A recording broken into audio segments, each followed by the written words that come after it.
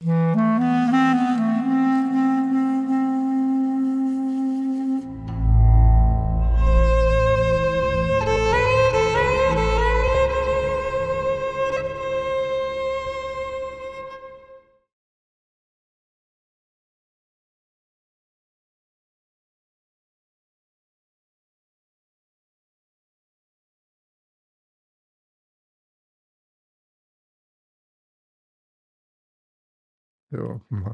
my name is Wolfgang Heinz Hellpap, and I was born in Berlin, Germany, to a Jewish father, a Christian mother, and they were not married, and it was 1931. So, in 1933, we know that a man by the name of Adolf Hitler became elected by the German people to be premier of Germany. So actually, my life actually started 1933 because my father was a very strict Jew, and he had me as I was born. He had me registered in a Jewish community center in Berlin, and he also had my birth. So he wanted to really have me to be Jewish. Yeah, my father was strict, and because he was born in Poland to Jewish family, of course, and so he insisted that I should be raised as a Jew.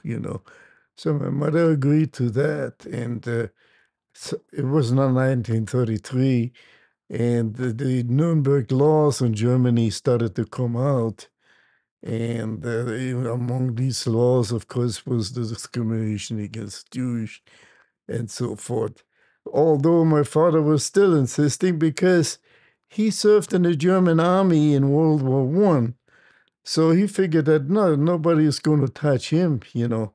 And so he was also running a respectable business in Berlin. He was in janitorial supplies, and he had a big warehouse, and he was working as a sell his merchandise and so forth. So he was really well off, and he was sure that there's not going to be any problems, even if Hitler was elected. So here we go, about 1933, and so I started to grow up. And my mother, well, I mostly lived with my mother, though, because my father had another family. See, so he just came a lot of times to visit us, and you know, he was there a lot of times. In fact, he was thinking of divorcing his wife, because he loved my mother very much. Anyway, we had a little apartment in the middle of Berlin, not too far from the Olympic Stadium in Berlin, which they had the games in 1933, and in which the Germans started to show their superiority in those games. But it didn't work out for Hitler at that time, but he was just Anyway, my father also was dibbling in boxing. He was kind of an amateur boxer. So one of his, well, it was not professional, but he was very good in traveling from town to town and take some matches, and usually took me with him, and he got to know the big boxer at that time, Max Schmeling. There used to be a big boxer in Germany. And so at one time, he even brought me over to see him. And Max Schmeling was a very, he never got into that Nazism in Germany, which people started getting all worked up about it. The Hitler started, then the Hitler Youth, where they had these shiny little uniforms. So as I was growing up, I was looking at that, and I figured, maybe why can't I get into one of those uniforms? They look so brilliant, with medals and stuff. So, you're 4 or 5 years old. You really don't know here or there, but since that was now the theme in Berlin, especially, all the flags and banners and Hitler's speeches and the brown shirts marching around, it just the impressions were just too great sometimes. So I didn't really realize yet what's going on. For all that was just the parades and stuff was great for me. 5 years old. So anyway, with 6 years old, my mother put me in a school, elementary. No, she was not aware either that Jews cannot even go to schools. But the Nuremberg laws were not that enforced yet. They were there, but it's not that strict yet. But anyway, so I attended first class, got into second class, then came the hammer. The teacher one day had a list, and was sitting there, and she says, according to our laws, our leaders, Adolf Hitler and our superiority, all Jews have to be removed from school right now.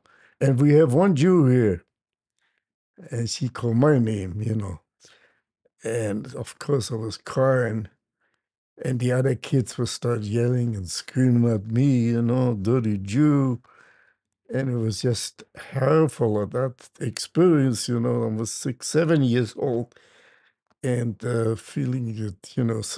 So that was the first encounter that I had with that kind of regime, that took over in Germany. So I got to just leave the school right now. And so I ran out crying, and some kids came after me and trying some stones and stuck, spitting. And there was some of these kids were in the Hitler Youth. So I was running from them, really. So now I knew.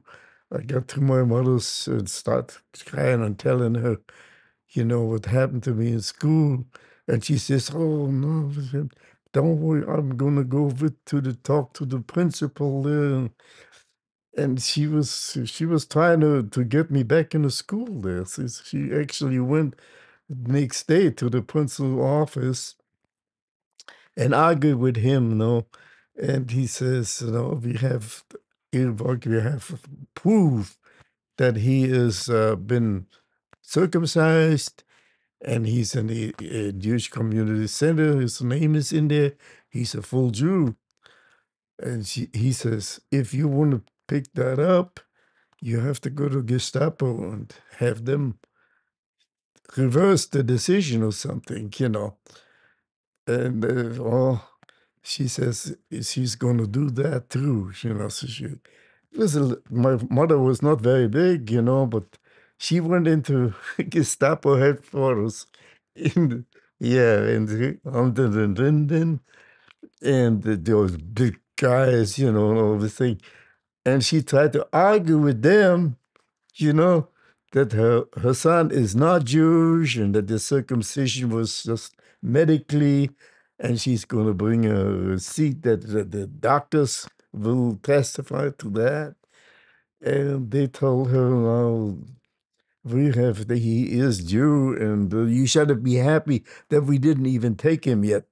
You can keep him at your home, but we don't want him anymore in public places. And if it's good for you, just keep him away, because he got Jewish blood, and Jewish blood is, in our opinion, evil and bad. So don't ever come again. So she took me home, but at that time we couldn't even keep the apartment. The landlord told us we have to move. So we finally found another place, but that was a lady with her sister that has an apartment, and she says we can have one room in her apartment, but I should stay in the room all day long. I should not uh, only go to the toilet or something, but not get out too much. Well, I have to do that. In the meantime, my father, his family, they pushed him, saying, "You can't stay in Germany anymore." And you might be thinking that because you're involved, they can't touch you. It should be good for you to leave Germany, but he can't take you. So anyway, he was weighing his options, what to do. But he kept on visiting us anyway, all the time. As years go by, so 1960, 1936, 1937, and so on. And so from finally, I got very sick. One time I got very sick, when I was about 8 years old. Diphtheria, and my mother had to take me. In fact, I was so sick, my fever was so high that I was already hallucinating. And so she took me.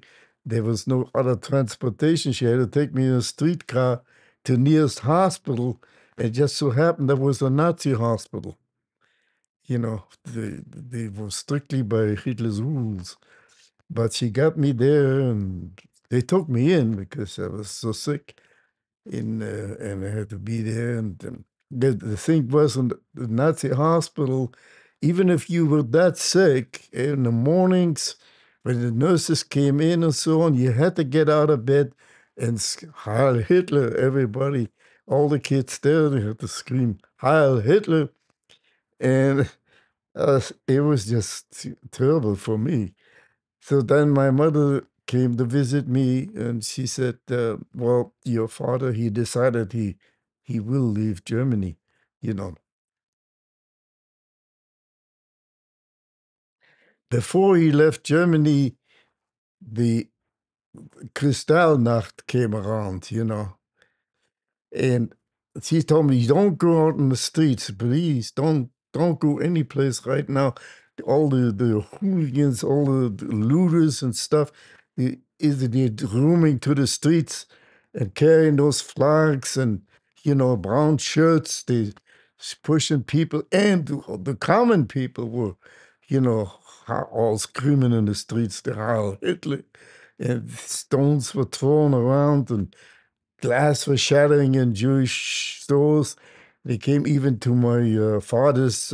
He had a storeroom, a big storeroom, and they smashed everything there. We just wiped it completely out. And even then, after that, the police came around, the German Berlin police and stuff. They told him, "Well, Jew, you have to pay for that damage. You can't just." So he said, "But they smashed my place." He says, "That's never, you pay for it." And so did a lot of other Jewish people in Berlin. They went into the synagogues, took Torahs, threw them on the street. And then he even started fires, in the streets, which was not very happy for the Berlin fire brigade. They had to put all these fires out. They had to work overtime to get these fires out because it was just a grim picture of Berlin. I mean, you never have seen people like that worked up. And Could you see it out your window? Could you see any? I could see some of that, yes. you know, I was so scared. I knew by now that they persecuting me too, so I'm the one that, you know, but these two sisters that were running the apartment, they said, don't worry, kid, stay there, stay there, stay there. And so I did stay. My mother too, she was worried, because at that time too, the Gestapo told her that I have to wear the Star of David on the outer garments. If I don't wear that, they really take me away immediately. So I had that star on my garment all the time. See, and it says Judy, Jewish. And now anyway, so that Kristallnacht. For after that, every Jew in Germany knew what's coming. So my father was now lucky enough. Right after that, he got into ship or plane or whatever with his family, and he went to Shanghai, China. You know, yeah, there was the only place that actually were welcoming Jews. I mean, without every country in the world was kind of hesitant to take all these refugees at the time. You know, especially Jewish refugees, I guess. So, but he was to get there to Shanghai, and there's no. But now I was left behind. You know, I never saw my father again. No, he was you know, so I grew up now with just my mother.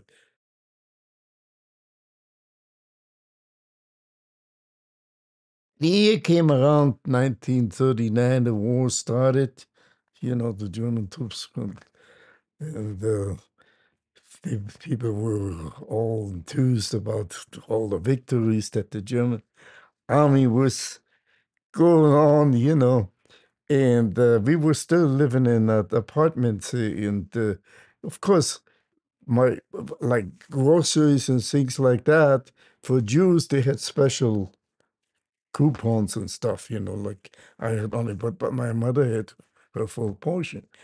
But most of the time I stayed in one room, you know. See, I've started since I had nothing to be educated. I started reading books, little books, you know, and things like that, so that I can start learning how to read and how to write. You know, I taught myself. I was just there in this room and staying all day. That was my life, you know. And as now came around 1941, yeah, the Gestapo came to all of a sudden. They cleaned up everywhere. Jews were now deported. You know, German Jews were all deported, put into cattle cars and gone away. So my name came up with them too, you know. So they came to the house and they told my mother, they said, we're taking him, but we're not taking him to a camp. He's going to go into an orphanage. There was a Jewish orphanage in Berlin that was established in 1888 where Jewish kids were, you know, were housed, and the ages in that orphanage was from 2 years to 18 years old kids. You know, they took me over there with, you know, and there was that was now my place to, and the rumor was that eventually they're gonna ship us somewhere into camps, maybe, you know. Anyway, our days were just, they could not teach, the teachers could not teach because the Jewish children were not supposed to be educated. So all we could do all day long is just play or do some hobbies, you know. And well, I made friends with kids my age in that orphanage.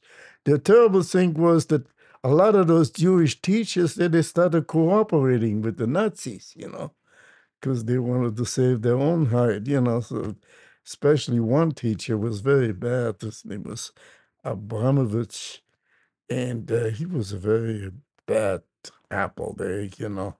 He was beating up and hitting people, you know, and pushing us around. And the food was horrible, you know.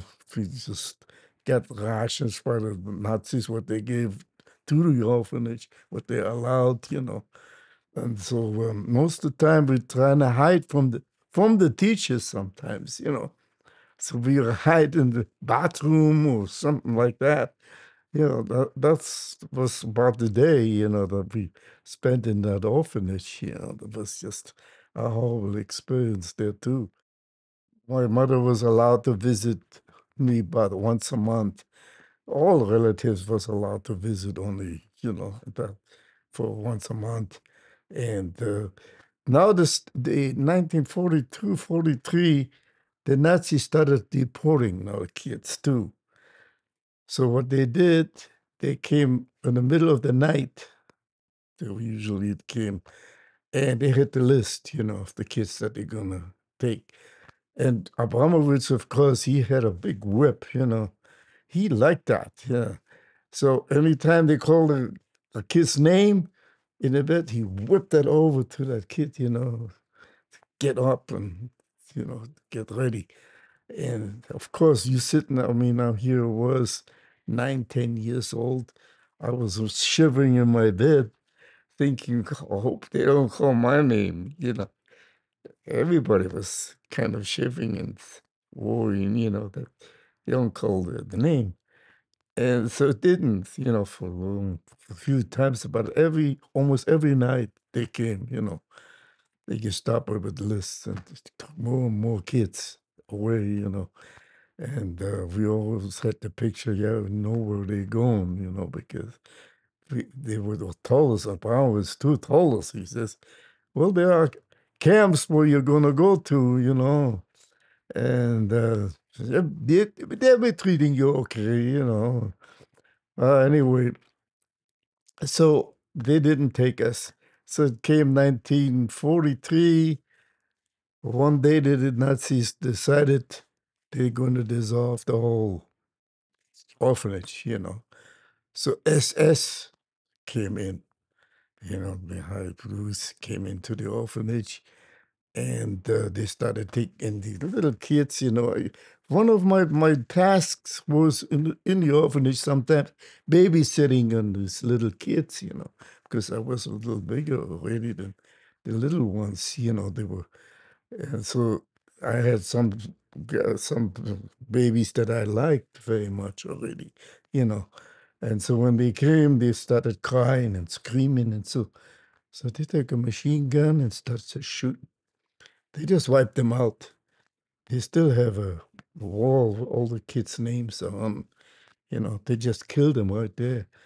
And they finished the screaming and the screeching and you know, and the rest of us, they took it into trucks. And there was a big assembly point in Berlin. There's hundreds of people, maybe even 1,000 people were already there waiting for deportation. The vehicles, the trains, they were already ready there to push them in and take them to camps. And here was with two other guys, who we survived, and I'm looking, and the other guy says too, he's looking, there's a little wall there, not too high, you know. You think we can get over that? And the other guy, I don't know, but the SS is looking everywhere. I said, well, what can I say? Let's try. And we ran through that wall, got over it, and we're gone. But at the time, I start looking back. I saw one SS soldier. He saw us. He didn't shoot. He did not shoot.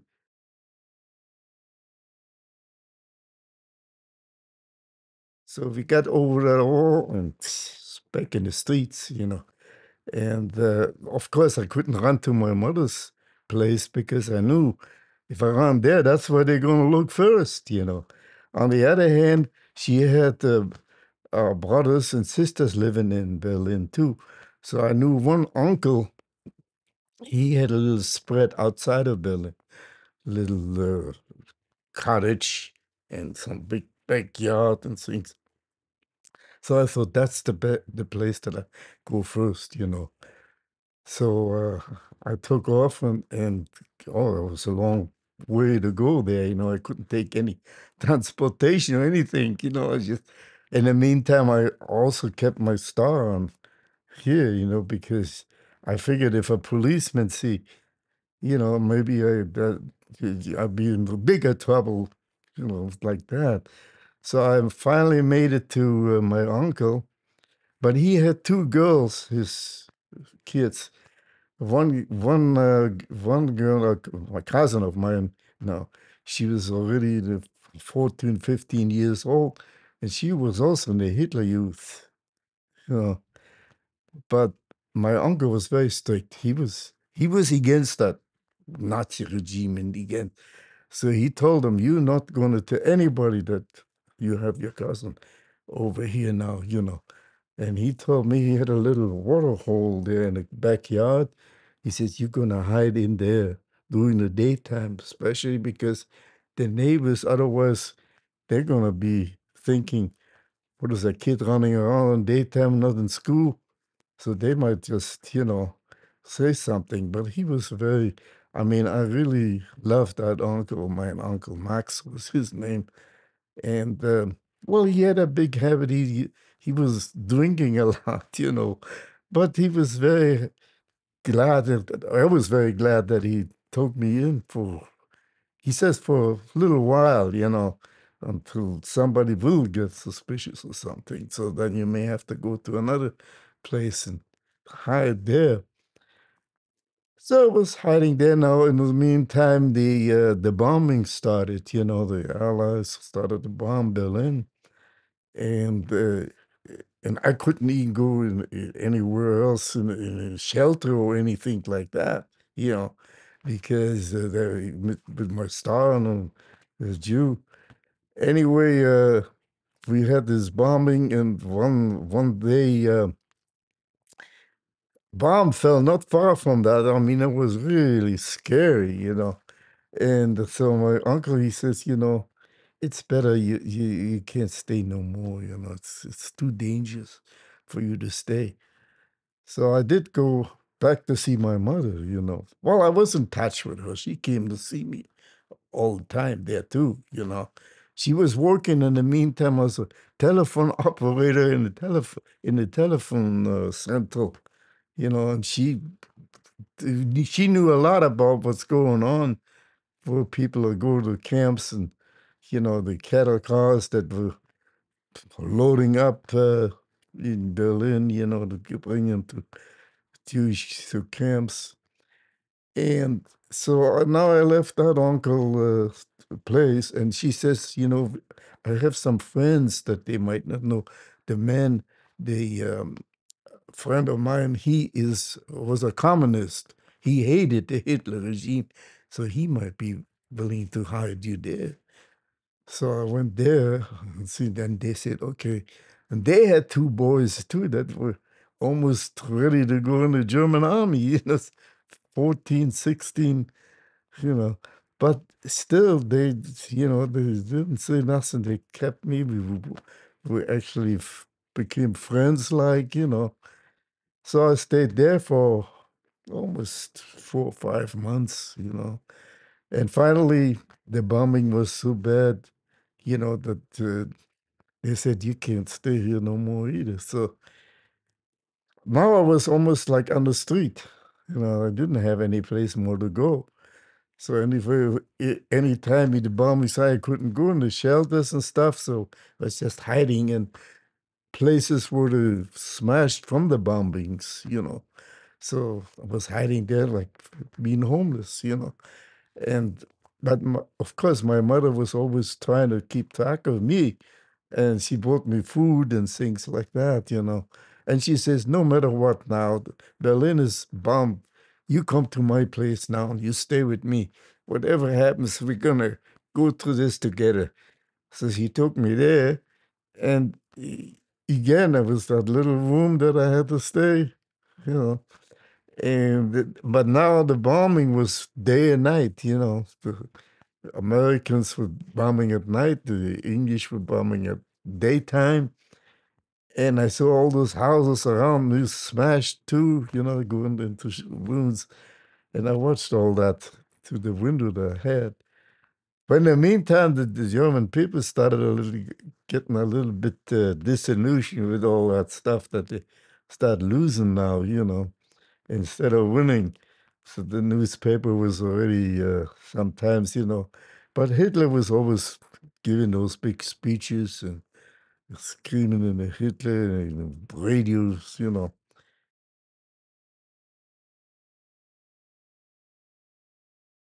We knew that the Russians are advancing in the East, because we did read the newspapers, but they still encouraged the German people to be, we were going to be the winners because, they thought that they can hold it up and come up with some terrible weapons that they can Well, they had almost inventing the atomic bomb, in Germany. There's Werner von Braun and the scientists, the German scientists, they were already inventing these rockets that they could shoot. They were bombing England. And so they always gave the German people hope. Once we get that, we're going to be the winners. We're going to smash the rest of the world. And by that time, now I was already 11, 12 years old. And finally, the Russians came to Berlin. And I was hiding in a basement of my uncle's house now. Yeah. And it was fighting all around. Those two boys that I talked about, they all of a sudden became patriots and they wanted to shoot the Russians. But they got killed. Both of them got killed. And yeah, now I remember. And anyway, so I was in a cellar with the other people, and then we saw a Russian tank came down the street, slowly coming. So they told me, "Go out there, go out there." So I did. I ran out the cell. They went there, and it was a Russian lieutenant or something. And he saw my star, so he kept screaming, "Hitler's dead! Hitler's tot! Hitler dead!" And he braced me, and that was my liberation. Just 1945, and it was the month of May, and so now Berlin was liberated. But believe it or not, they were still, before the Russians really took all of Berlin, they were still deporting Jews. They were still doing it. In fact, when we visited Berlin later in the years, they showed me that even in the suburbs of Berlin, they had these still cattle cars, and right in underneath, people who lived in these houses. They saw all that, never did anything. The German population was just simply, they were hypnotized or something. But there was not much resistance anywhere. They almost to the last second or last minute, they were still love at Hitler or something. Hitler and his regime. Yeah. Anyway, so now the Russian liberated us, and but by the time now that we got to get to my next destination, let's say, we still had to live in Berlin. But in the meantime, the Russian punished Berlin in general. They didn't give any more. There were no provisions, no food, no nothing. We had to stand in long lines to. Sometimes we had to even stand in line for meat. They had horse meat, for sale. Hours and hours you have to stand in lines. And even one time I went out to the country. My mother said, maybe bring some food back. But not, I was already 12, 13 years old. So the trains were overcrowded to go out from Berlin. And I went out to a little farm way out, Berlin. The farmer, he says, okay, he says, you work here for 14 days and you can take anything you want. You can take bacon and chicken, can all put in your backpack and take it back to Berlin. So I agreed. I still worked for him 14 days there. And then I had to walk with my backpack on. And here comes a Russian truck, with some young Russian soldiers. And they had fun with just taking my backpack. And I told them, I'm Jewish, Jew. Didn't care. He just smashed all that what I was working for. So you come back to Berlin. I said, oh no. And I saw fields with potatoes. So I said, well, if the dark comes, I grab some potatoes and stuff, put in the backpack. So I did. So at least I came home my mother and bring that. And she, in the meantime, she got a job in a Russian kitchen, cooking for Russian soldiers. So she was able to get good food sometimes, bringing home. We were all eating a little bit from that. Yeah.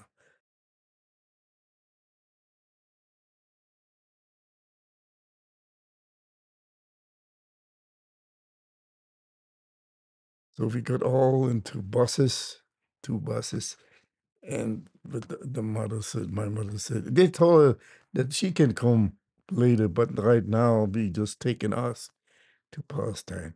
And so we went into trucks and stuff, and start going. But then they divided Germany into zones. There was the Russian zone, and they were in Berlin, and you had to leave the Russian zone to get into the American zone. And then the Russians, when we left some of the buses, they said, "Oh, go to Moscow, to Moscow." Well, we didn't. We kept on going into the American zone finally. But in the meantime, also my mother, before that, before I even got into those buses, before that, my mother decided to stay in the Russian zone in Berlin is not good, so let's try to at least get into the American zone of Berlin. There was no wall yet, but you had to go into the train to get into the Russian zone, and you couldn't get any package or any luggage because the Russians were patrolling the trains. So actually, we got into the American zone. That's where my highest really picked me up because we went into a settlement there in Stuttgart, Germany. And so that's where they picked me up, and we got into the trains and they go to France first. So we got to Paris, and from Paris we traveled all the way down to Marseille. In the meantime, I learned to speak French pretty good. You know, I was talking perfectly French, and because a long time went by, about 5, 6 months before we even. They said a ship they're going to take us to Palestine, and finally the ship came along in Marseille, and we boarded the ship.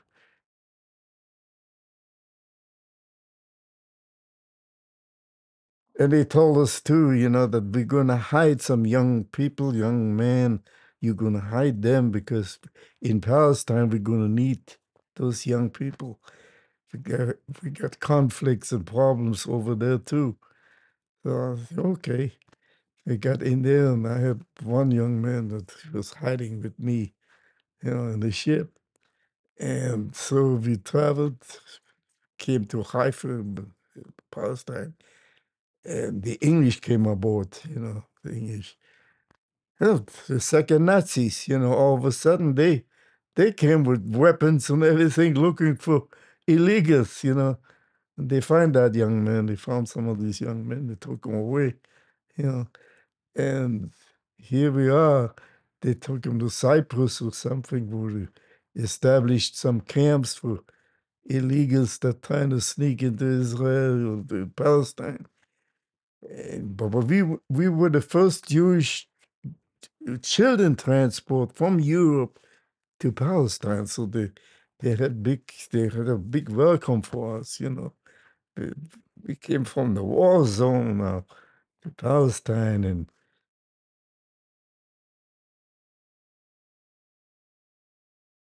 it took us to Tel Aviv. And in Tel Aviv, there was a special. It was kind of a farm, like. They give you agricultural training and catch up with your education. By that time, I was 14 years old, didn't have much education at all. So we had to learn, of course, a new language, Hebrew, and go to school. Third to fourth class, fifth stage, we had to catch up. See, so we did all. We enjoyed. I enjoyed my stay there, and they call it the Hanachichi chic house. It was, yeah, it was kind of a really good experience, free compared to the orphanage that I was in Berlin. It was heaven. Although the British, they were really sometimes really get nasty around. They had curfews in Tel Aviv, and the bubonic plague came along, in Tel Aviv.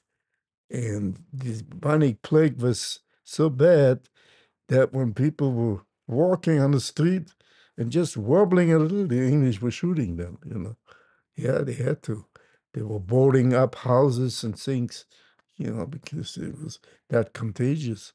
But they almost enjoyed that. Well, so what was I'm saying that we had a good time in that facility there. My mother, in the meantime, she did come to the United States, excuse me, came to Palestine. And we settled into a kibbutz. They call Kibbutz Chiller. That's not too far from Tel Aviv. And these were mostly German Jews that settled that kibbutz. So we settled in there. And because they were speaking German, but my mother could not speak Hebrew or anything, so she was just there. She was very kind of strange. But anyway, they welcomed her and everything, but they never, at that time, they didn't want to speak German with her. They hated the German language, and she had to start learning Hebrew. I tried to give her hints. And so I lived there till 1948. Well, finally, they decided Palestine become Israel. The United Nations voted. We were listening to the radio for each country that voted for or against the state of Israel. Every vote was for come state. And then finally it passed in the United Nations. They endorsed the establishment of a Jewish state in Israel, call it Israel. And so we were very happy of that. But before that, right after that, my mother decided we can't stay here in the kibbutz. I'm going to try to find some job, some work in Tel Aviv, and we maybe rent an apartment there. And so we did, moved back to Tel Aviv. And she found a job as she was a nurse, really, a baby nurse. She found some job to a family did. And so we lived, we had a little apartment that we found, actually an old Arab place. And I got a job with the British company, the refrigeration, so I worked a little bit. And I found a good friend of mine, and his name was Peter Bergman. Was with me in Israel. I mean, he was in Israel with me all the time too. And his name is, they changed my name to Moshe. My name became Zeif Hellpap, and his name became Moshe Bergman. And we became very good friends. He went into watches, repair watches. I went into refrigeration and stuff.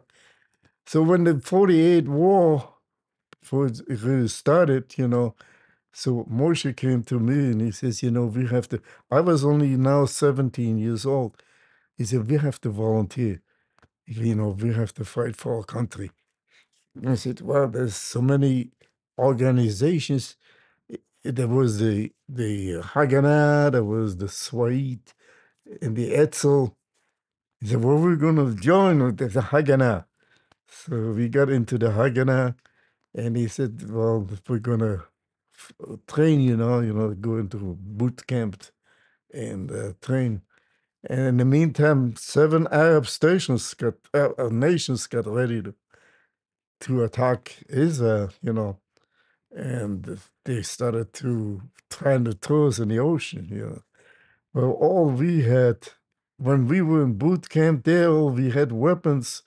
But for some ironic reason, we had German rifles, and they were old rifles, that they confiscated in Czechoslovakia and sold to the Jewish, well, Haganah, we were the Haganah. And we had to learn to shoot, but aim a little bit to the side, so that we hit the target. And so we were training there, and then all of a sudden there was an alarm. They said that Arab troops started attacking. It was Iraqi troops, But fortunately enough, they weren't trained so well either. We had to go into the ditches and stuff. No, we were just recruits. We were just, and we had to get ready to fight them.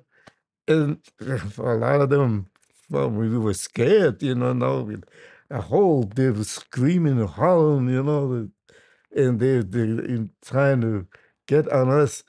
And we were going, well, we're going to lose that or something. But then Palmach, the better equipped troops, Jewish equipped troops, they came and they started helping and fighting those Arabs and troops. But that's the way I got into the war now. And but then they transferred me and Moshe to Jerusalem. We were fighting the Transjordanians, and they were helped and they were armed by the English. They helped them. In fact, the English tried to help the Arabs instead of us. We didn't have any weapons.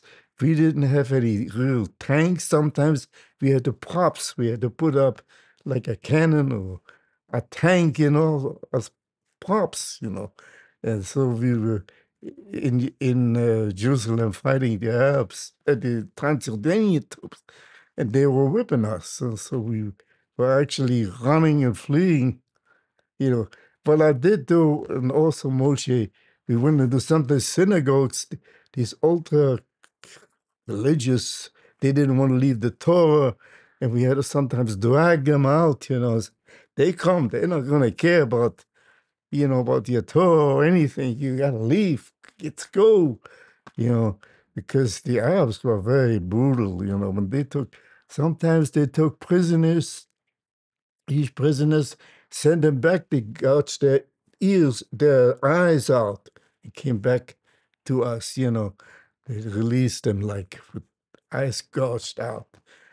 So this was just terrible. I mean, we started really hating the Arabs in general and the British, they turned all their forts they had in Israel, they turned them over to the Arabs,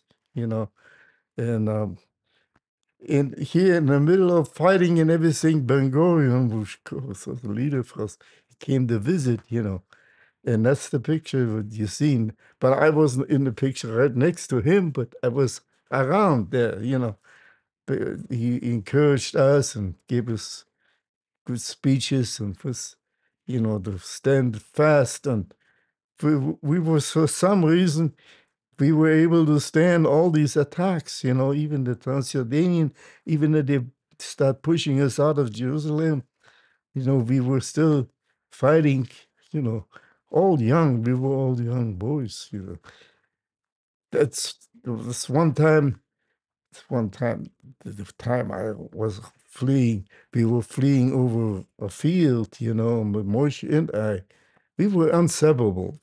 He was just, and I got shot in the leg, a sniper. Sniper shot me in the leg here. And I was just bleeding. And Moshe came, to take me right away, take me on him because I started losing too much blood. And we got to the nearest first aid and hospital, MASH, there was already wounded soldiers, got shot in the breast and arms and stuff, and so it was chaos. And the doctor looked at my leg and he says, If it's too close to the bone stuff, he says, amputate, cut it off. It's no time. So my friend Moshe, he took off his rifle, he put it on the doctor's head, and he says, you take off his leg, I pull the trigger. So the doctor said, oh, put it way in the back, way in the back. Forget about it. You go next guy. That was just it, like that, so they never got him for that. It's just that much chaos, that much confusion, going on. And they transported me to a hospital after that. Then they found out that I'm not of age.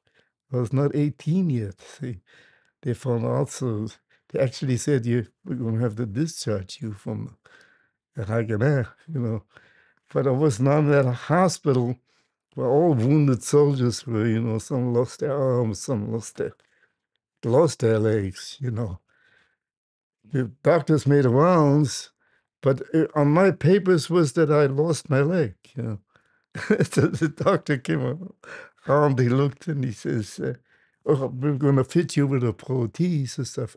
Why? I said, I took my leg. I got my leg. Oh, she was surprised, on that. Well, I said, no, anyway, I recuperated there. My leg was going okay. And, well, anyway, they kind of discharged me, but they didn't discharge. They put me on a telephone operator. I became a telephone operator in a big camp near Tel Aviv. And then finally they said, okay, you can go to the Negev and watch some prisoners that were taken, So I went down to the Negev, and on the Egyptian border, they started taking prisoners, Arab prisoners that they had. And one time I had a queue of prisoners going along, and I hear them speaking German, I hear them speaking German. There's Arab prisoners, So I go next to them and I spoke in German. I said, you guys are fighting for the Arab armies, for the Egyptian armies? And they thought, for some reason, because I speak such good German, that, they can, I'm with them or something, So they say, yeah, we're volunteered to fight. And so then I went to my lieutenant. He says, these are German soldiers. So they took them right away to the side, to get them away from the other prisoners. They were not prisoners anymore, So they were supposed to go to courts, and get judged in courts, and Jewish courts. Yeah, so then now finally the war was over, and we existed.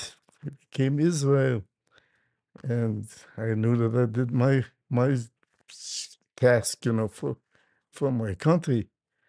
But I had to go back to work now and start my life, because it's what I had to do now.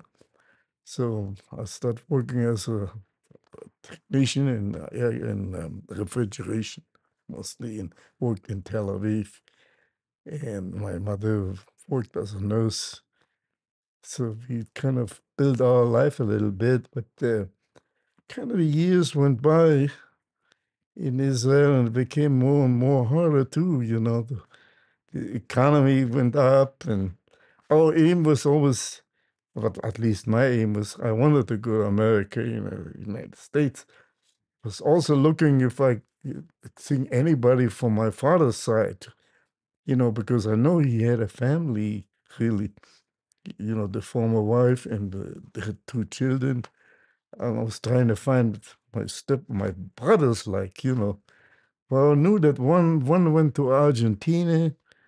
One brother, one of the kids went to Argentina, and the other went here to America. Yeah, I did hear from about my father that he eventually died in the 50s, and he died of a heart attack, but we don't know really if he really died off. We know that the Japanese conquered most of China, and they were also shipping also Jews, They dissolved the ghetto in Shanghai. And we know that they were suffering the same almost like in Germany, The Japanese were cooperating with the Nazis, They knew that the Nazis wanted the Jews to be killed and whatever. And so that's all about mostly what I know about my father because, I was too little really to be really bonded, because I was only 6, 7 years old when he left. So I went again to the highest, and seeing if they couldn't get any visas they couldn't get any visas or anything to come to America. So my mother, he said, they told us, if you go back to Germany as refugees, you might have a better chance to get visas to America than from Israel, And so we decided we go back to Germany, And but there was a strict law, now almost a law, that Jews cannot leave Israel to go to back to Germany, So my mother was not Jewish, So she did. He said, okay, she can have a visa to go to Germany, and since you're her kid, her son, we give you the visa, exit visa too,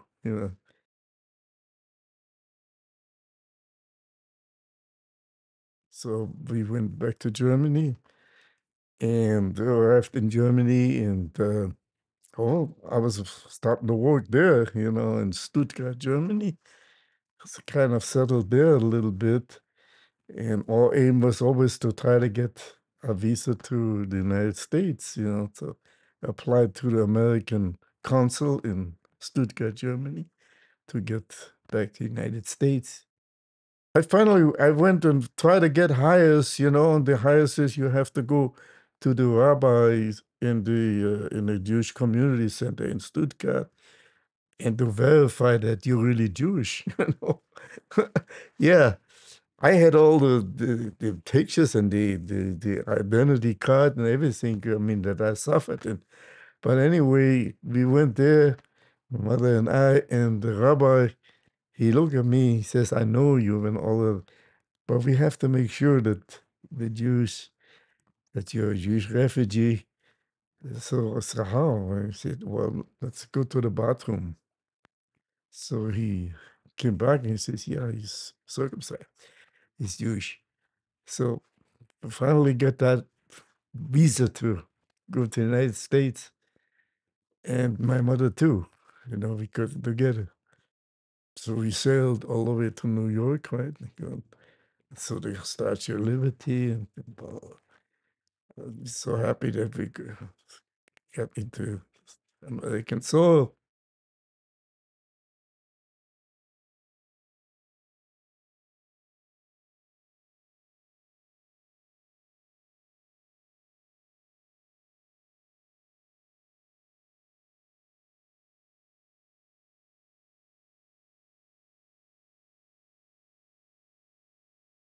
When they shipped me back as a soldier to Germany, I was stationed in near Frankfurt am Main, and we were a few Jewish soldiers together, and we were very angry because anybody over 30, man, they might have been Nazis, 1956, 57.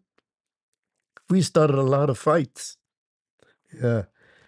Sometimes we went into a place, restaurant or place, and we saw some guys that looked like over 30, and we start fighting with them. Yeah, stupid Nazis. And they, what was it?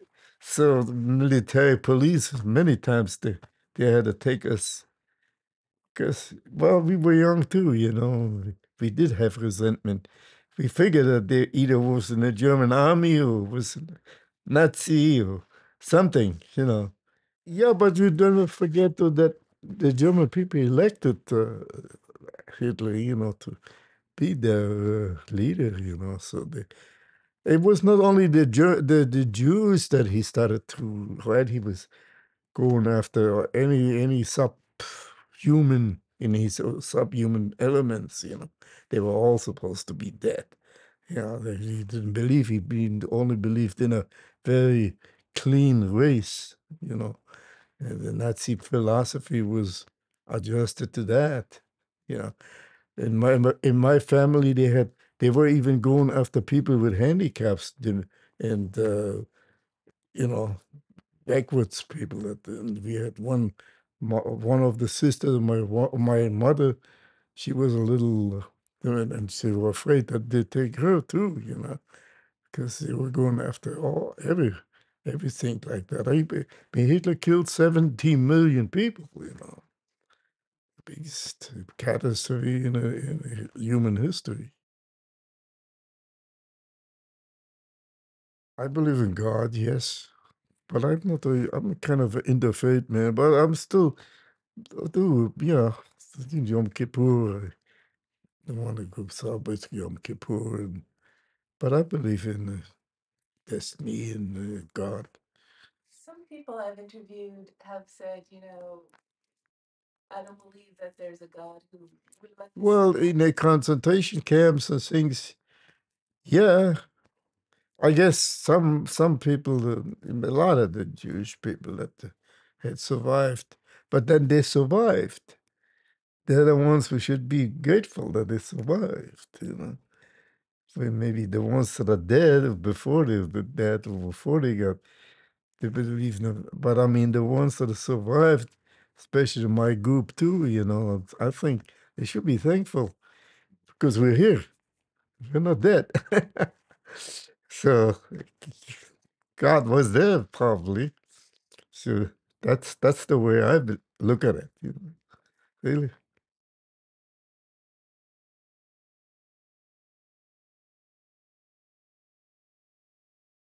We were invited to Germany to get 2 weeks in Berlin with all the, hotel stay and meals and extra money to visit and things. So we learned a lot of things while we were there, because we went to the archives. They took us to the Jewish archives where they kept all the papers. And it seems that the Nazis that have a lot of paper stuff on me, you know. Yeah, I found out in these archives, they knew about me. They had that identity card, and it was in the papers. And I asked the clerk if I can take it, and he says, "I don't know, but I have to go to the bathroom now." He said, and I took it. I took it, and he just closed his eyes. He let me have it. That identity card, but I didn't have it before. It was in the archives. See. And they were all in papers about my father that was deported, and they knew about my circumcision in the Jewish community center, and they had it all on paper. The Nazis were very thorough with everything on paper, our catalog and everything. So we went a lot also the Jewish Museum. Then, of course, I went to the place, my orphanage, you know, What was the name of the orphanage? Auerbach. Auerbach Waisenhaus. And it's a Jewish family, very prominent in Berlin, that established that particular orphanage, like I said, 1888. And well, it was not there anymore, it was demolished because all Berlin was in ruins, the erected Berlin. But is a wall, all the names of those little kids that they killed, all their names is on those wall. And the people who live there in the new building, they have to pass that wall all the time. And it's shown that that's where these kids got murdered. And like I said, I still get tears sometimes when I think about what happened. That was the worst bloodbath that I've seen in years. I mean, it was just unimaginable. These kids screaming, and they were just killing them, and then taking them and throwing them on the trucks, so get them away with them. He, it's just it's just unbelievable that that happened. You know, and I told the vice mayor of Berlin that he gave us a dinner party, like and I told him, I says, what that experience, I says, I never forget in my life. And he said, yeah, it's just horrible what you people had to go through. Yeah. What message do you hope people kind of take away from your story? What do you hope they learn or think about from it? Well, to remember us, because we're going to die out now. We're getting into ages that we pass away, and we should convey that message to the young people that they remember what happened in the Holocaust, so they know what happens there in that period. That this was never, even in old times and old, they never did that kind of a massacre. For a specific race to be wiped out. That's what my message would be, and is, in all the lectures I have with the high schools that I make presentations or so forth. I always emphasize that the younger generation should be it. You know, I have a granddaughter that she really is into it too. And I hope she carries it on. My son's not so much now. Yeah, yeah. My oldest son is now 62, and he knows that I was a Holocaust or so, but he's not very active, I have to say. Did you talk about your experiences when you were younger?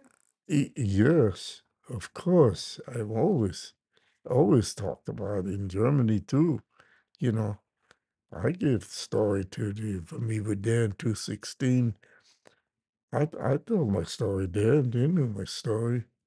They took me to the Jewish Museum. I have to say that in Berlin, they're doing a lot for the population of Jewish surviving and stuff.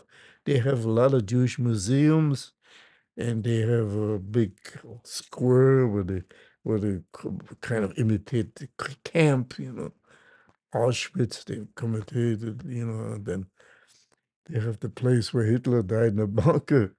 They have a little plaque there, She told us, our guide, she told us, she says, we don't want to make a big thing like that. People would accumulate. No, it's just a little plaque. It says, this is the bunker that Hitler died. Yes. Do you think there's a danger that we could repeat this kind of history? I don't think so. I don't think so.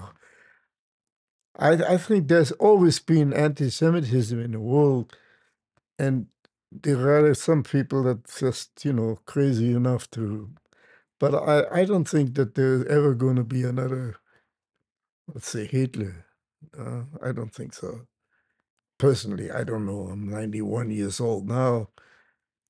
Uh, I don't know much of the future anymore, what the future holds, but at the present, I don't believe so, because even right now, when I talk to these kids in high schools and stuff like that, and I tell my story, they're not Jewish. They don't believe my story. They wrote me a lot of letters, thanking me for my presentation. They took it very seriously. Told them it's not only that, but it's something that should not be in the future anymore.